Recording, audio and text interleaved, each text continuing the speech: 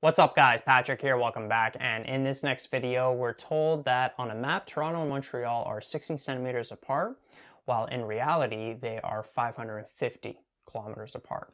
If Toronto and Vancouver are 4,200 kilometers apart, what's the distance between them on the map? And we have to give our final answer as a mixed fraction and then also as a decimal where we're going to round it to the nearest hundredth. So notice here we're given two kinds of distances. We're given a map distance and an actual distance. So we can create like a fraction here. And this proportion is going to stay the same. So notice that Toronto and Montreal on the map, they're 16 centimeters apart, while in reality, they are 550 kilometers apart.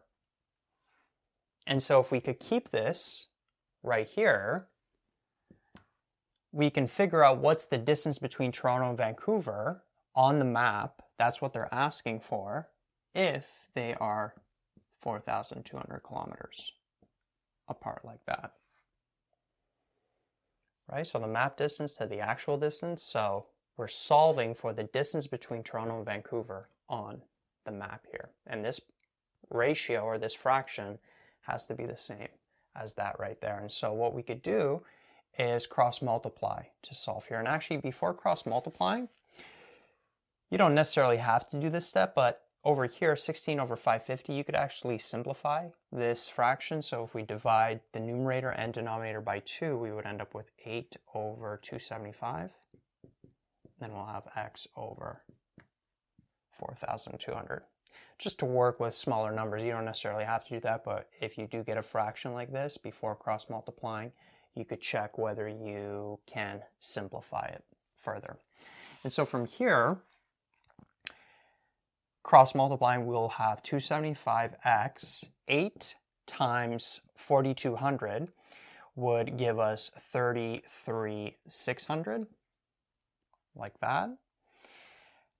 And now we can divide both sides by 275 to isolate for that x. Now, over here, this, to get it as a mixed fraction, we could take 33,600 divided by 275, and that would give us 122 if we round it to the nearest integer. But then 122 times 275 would give us 33,550.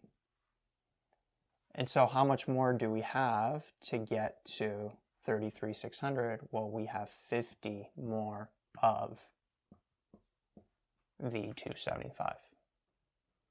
So that's how it would be as a mixed fraction, and then 50 over 275, we can actually simplify that because we can divide this by 25, divide this by 25, and we would get 2/11ths. And so this here ends up being in centimeters. Right, so that's the answer as a mixed fraction. That's how many centimeters apart Toronto and Vancouver are on the map.